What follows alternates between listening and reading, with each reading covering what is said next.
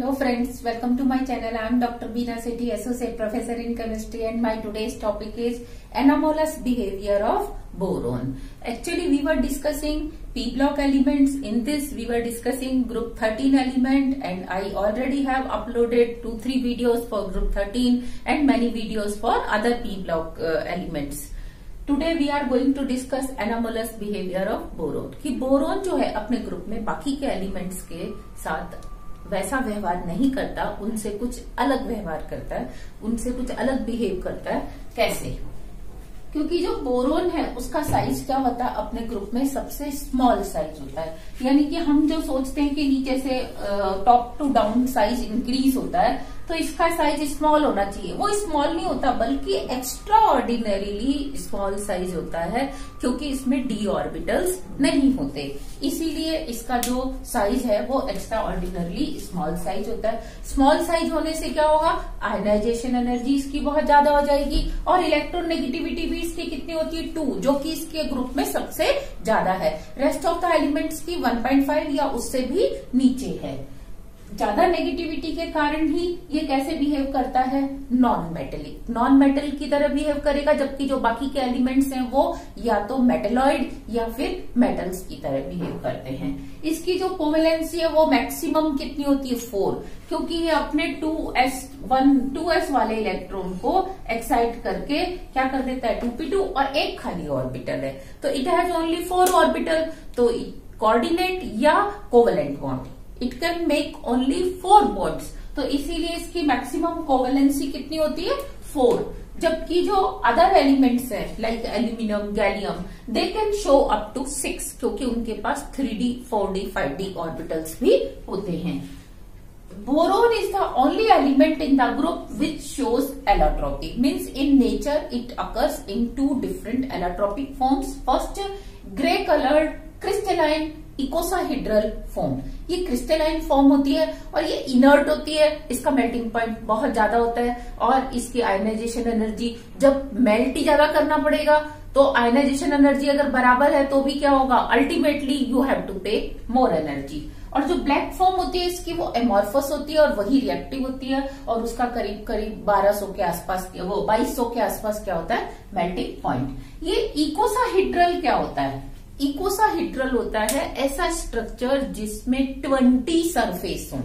इकोसा होता है 20 और हिड्रल मतलब सरफेस, यू ऑल नो. तो जिसमें 20 सरफेस हो. तो देखो, इसको ड्रॉ करने के लिए हम क्या करते हैं, इसमें टोटल 12 हमको बोरोन एटम्स लेने पड़ेंगे. तो देखो 12 बोरोन एटम्स कैसे अरेंज होते हैं. ये एक पेंटागन बनाया मैंने, पेंटागन के ऊपर मैंने 5 कॉर्नर्स पे एक एक क्या लगा दिया, बोरोन. अब इस पेंटागन से मैंने ऊपर की तरफ एक पिरामिडिकल स्ट्रक्चर बनाया और यहाँ पे लगा दिया एक बोरोन. तो आपके पास कितने बोरोन एडजस्ट हो गए, 6. नाउ अब देखो, एक पेंटागन और बनाया मैंने, 5 यहाँ अरेंज हो गए और एक यहाँ पे हो गए 6. तो आप कहेंगे ये कैसे इकोसाहेड्रल हुआ, ये अभी इकोसाहेड्रल बनने वाला है. कैसे, ध्यान दो कि पहले आप 5 सरफेस ऊपर की देखो कि ये एक पेंटाहेड्रल था. पेंटाहेड्रल में आपने ऊपर की तरफ पिरामिड बनाया, तो एक इधर से इधर से इधर से इधर से ऐसे करके कितनी सरफेस बन जाएंगी, 5 नीचे से बन गई 10. अब आपको 10 सरफेस और बनानी है. तो देखो उसको हम कैसे ड्रॉ करते हैं. बिल्कुल आप टेक्निकली इसको खुद ड्रॉ करना चाहेंगे तो आराम से इकोसाहेड्रल आपसे बन जाएगा. ये देखो, ये मैंने सपोज नंबर 1 बोरोन लिया. नंबर 1 को मैंने इसके नंबर 1 से क्या किया, मैंने जोड़ दिया. ओके, अब मैं या तो क्लॉकवाइज चलूंगी या एंटी क्लॉकवाइज. सपोज मैं एंटी क्लॉकवाइज चल रही हूं, तो ये देखो, इसका ये एंटी क्लॉक है, ये पेंटागन बन रहा था, तो ये इसका क्या हो गया, नंबर 2. तो मैं इस 1 को 2 से भी जोड़ूंगी. ओके, तो यानी कि इसके 1 को मैंने 1 से भी जोड़ा और मैंने इसके 1 को 2 से भी ऐड किया. अब ये इसका 2 है, तो मैं 2 को 2 से भी ऐड करूंगी और 2 को 3 से भी जोड़ूंगी. ये देखो, ये 2 जो है अल्टीमेटली 2 से जुड़ गया, 1 से और 2 से. अब ये 2 से जोड़ना है, 2 से और 3 से. तो ये देखो, ये 2 और 3 से जोड़ दिया. अब 3 को मैं किससे जोड़ूंगी, 2 से तो जोड़ चुकी, अब मैं 3 से और इसको ज्वाइन करूंगी। तो ये देखो, ये मैंने 3 से जोड़ दिया। अब ये वाला 3 से तो जुड़ चुका। अब नेक्स्ट किसकी बारी है, 4। तो देखो ये है 4, तो ये क्या होगा, इससे जुड़ेगा 4 से। और ये 4 किससे जुड़ेगा, 4 से भी जुड़ेगा और 5 से भी, क्योंकि 3 से तो जुड़ चुका। तो ये 4 3 से जुड़ चुका, अब किससे जुड़ना है, इससे 4 से। तो ये देखो, ये मैंने इसको 4 से जोड़ दिया। अब क्या करेंगे हम कि ये इसका 4 हो गया, तो 4 से तो जुड़ चुका, बाकी क्या बचा है 5। तो ये मैंने इसको 4 को 5 से भी जोड़ दिया। नेक्स्ट क्या होने वाला है कि अब ये 5 से जुड़ गया, 5 4 से जुड़ चुका है, इसके 5 से जुड़ेगा।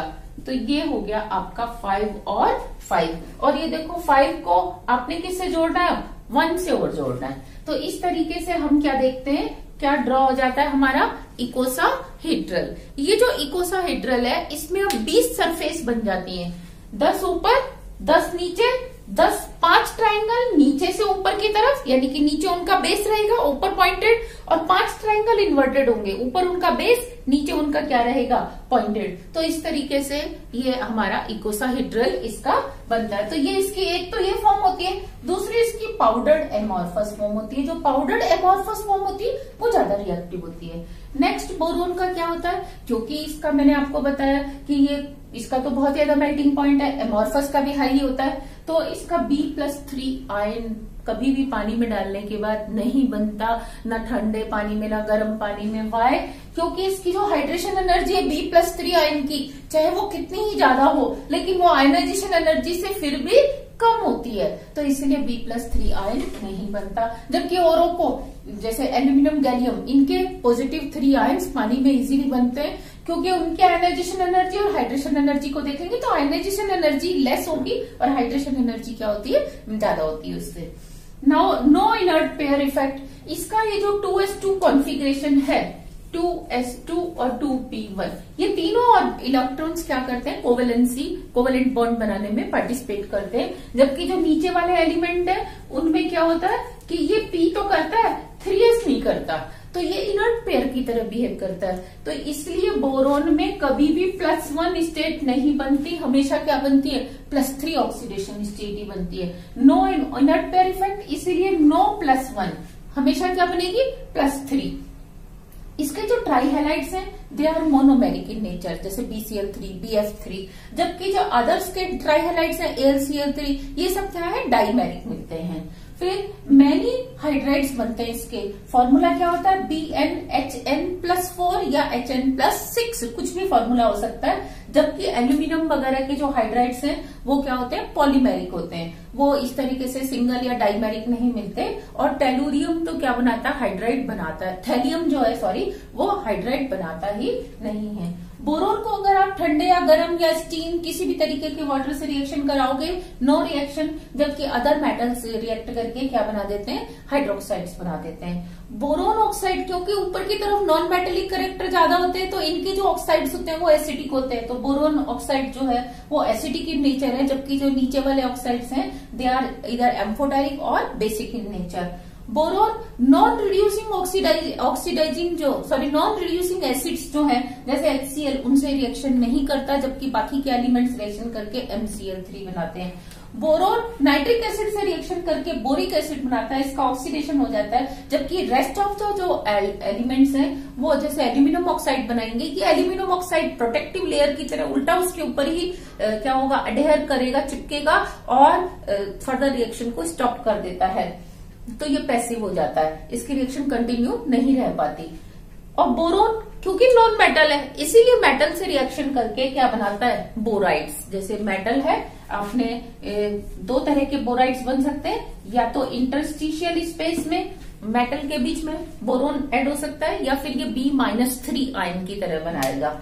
जबकि अदर एलिमेंट्स जो है जैसे एल्यूमिनियम है, गैलियम है, इनकी अगर मेटल से रिएक्शन कराएंगे तो एलॉयज बनेंगे। एलॉयज क्या होते हैं, मिक्सचर ऑफ मेटल्स। तो क्योंकि वो भी मेटल है और दूसरे मेटल भी मेटल है, तो मेटल मेटल आपस में क्या बनाते हैं, एलॉयज। जबकि मेटल और नॉन मेटल क्या बनाते हैं, कंपाउंड। तो ये कौन सा कंपाउंड बनता है यहाँ पे, बोराइड। तो friends, this was the anomalous behaviour of boron, and in next video we will discuss compounds of boron.